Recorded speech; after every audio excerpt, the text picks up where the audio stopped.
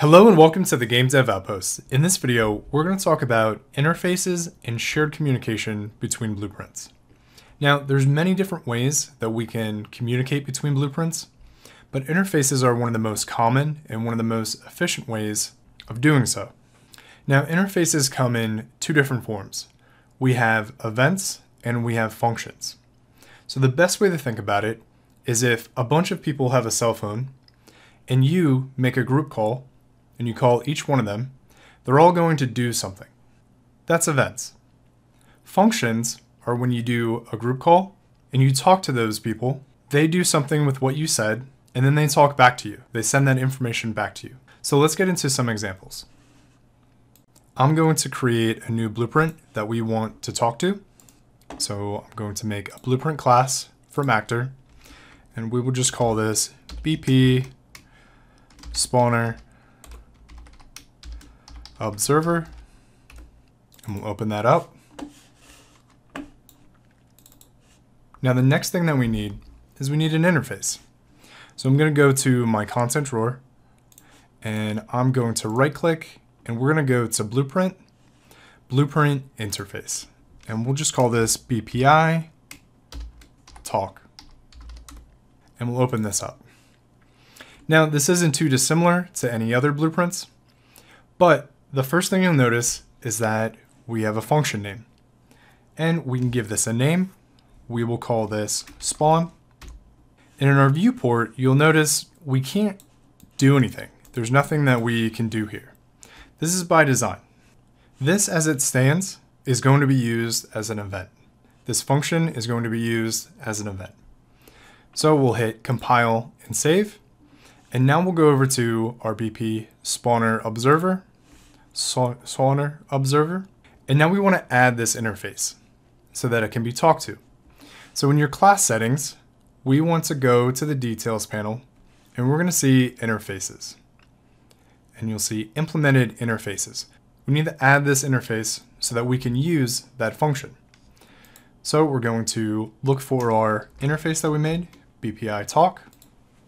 And right away, on the left-hand side, under your blueprint information, you'll see interfaces, and we have spawn. That's our function. The other thing we'll notice is that this is a gold color. This indicates that it is an event. So in our event graph, we want to add this spawn event. You can right-click and choose implement event, or you can just double-click, and it will implement the event. So now when we call this, we can do something with this. So let's set this up, and we'll do a print string, and we will make this say hi from spawner. We'll hit compile and save. Now we need a way to call this event. So I'm going to use the third person character, and what's nice is you don't have to implement the interface in anything else. You can just call it. We're going to call it as a message.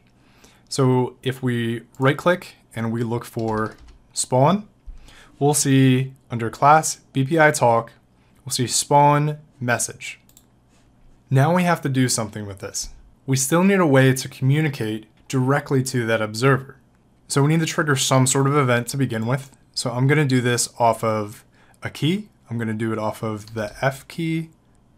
So I'll get a key and I will set this to F. And now once we compile and save, we have an event to call this function, to call the event in the spawner. But we need a target. So let's take a little detour and talk about a few different ways that we can get our target. What is the actor that we're trying to talk to? So we can do this with overlap events, right? We can say overlap, we can say get overlapping actors, and we can do this based on collision. We could do a line trace or any trace in general. And in these traces, we can break our hit result. We can split the struck pin or break it. And in here, we will get our hit actor. So this is one way to get a reference. And one of the most simple, but not always desirable ways is to get all actors of class. So we will get our BP spawner. And we will do a for each loop on this. And we will promote the array element to our actor. And when this is completed, we will call our spawn, and our target will be our actor. So now let's go ahead and compile and save this and drag out our BP sonar spawner. And we will also go ahead and drag out our BP third person. In my case, I need to change the possession to be player 0. And now when I hit play, we get our character. And if we hit F on the keyboard, we get our hi from spawner. So to recap here, in order to use the interfaces, whether it be an event or a function, you still need to get a reference to the actor that you want to call this on. Another way that we could do this is instead we could get all actors with interface, and we can say BPI, BPI talk, and now this will be our for loop, but we need a new for loop here. So we'll do a for loop, and we will plug this. We got to change it now. So now we need to change the actor. We'll promote this to variable. This is our actor. We will set it. And once it's set, we'll spawn based on this actor. Compile, save. And if we go and play, we hit F on the keyboard, hi from spawner. So there's many different ways that we can get our actor reference. So ultimately, we are calling this message and we're finding out what actors have the interface. And then in the BP spawner, the event is being called and we're printing the string. Now let's expand on this a little bit. We can pass a little more information if we wanted to. So in the BPI talk, we can add an input and we can add outputs. Let's do an input first. So we will add a new one and we will make this a string. And we'll just say, hey, that's just the name of the variable, and we'll compile and save. And now in our BP third person, you can see that there's some input here. So this is something that we want to send to the actors that are implementing that interface. In the string, we're going to say, let's do self, get a reference to self, and we will put the display name in here. So we get that, right? And we're going to send that to our spawner. And now from the spawner, we're going to append, and we'll leave a space here, and we will add, and we'll say says hi to add space add, and we'll get a reference to self here, right? And we will get the display name, drop it down, and we'll plug this in. So we can pass information from whoever's sending the message. So we'll compile and save, and we'll go ahead and hit play. If we hit F on our keyboard, our third person character says hi to the spawner. So let's expand on our interface event a little bit. Say I actually wanted to spawn a bunch of things. What I can do is in our spawner, we can now say, when this happens, I want to spawn an actor, right? So I'm going to spawn an actor from class, and let's go ahead and create a new class really quick. We will just call this, we'll make this from an actor, and we will call this BP thingy. We'll open that up, and all we're going to do is just add a static mesh to this. Right, so we have our static mesh, and we will make this a sphere, arcade sphere, something a little smaller. Control reg sphere. We'll use that one and we'll save. And now in our spawner, we are going to spawn that class that we made. So BP thingy, this is our sphere. And now we want to spawn this based on the player's location. So we can get player character, right? Our third person is a lower class to character. And we can get actor location. And we're actually going to split this because we don't want these to spawn inside of the character. We want these to spawn above the character. So we are going to, on the Z, we're going to add, and we're going to add 200 units, 2 meters. And now we are going to recombine these.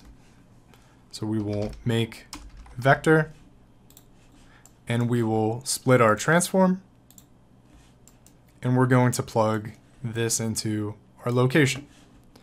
Compile, save, and we'll hit play. And now every time we hit F on the keyboard, we're going to spawn a sphere. Now, just the same, if we wanted to, we could pass the transform information. So in our BPI talk, our interface, on our spawn function, we could add a new input. And we could create this as a vector or a transform. We'll do a transform. Let's do that. And we will just call this transform. Right? And we will compile and save. And now in our BP third person, we have this transform. So if we wanted, we can pass in our transform from here. So we're going to go ahead and get actor location, the target to self, and we're going to split this struct. So we just have the location. And now we're just going to go ahead and copy what we made before. So we'll split the location and we'll paste these and we'll hook them back up. Our Z goes down here, our Y goes here, and our X here. And we'll just plug this into transform location. And now we can compile and save. And in our spawner, now we have that transform. We can just use the transform that way. So it can work this way, or you could also just pass it in.